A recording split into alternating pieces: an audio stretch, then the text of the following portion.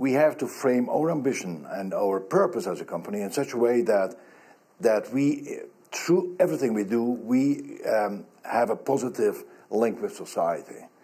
And that is what we call internally in Nestlé creating shared value.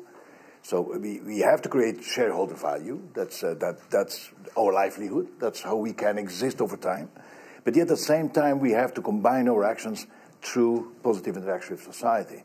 And that is what we have built in. The Sustainable Development Goals are our framing internally of how we interact with society in everything we do.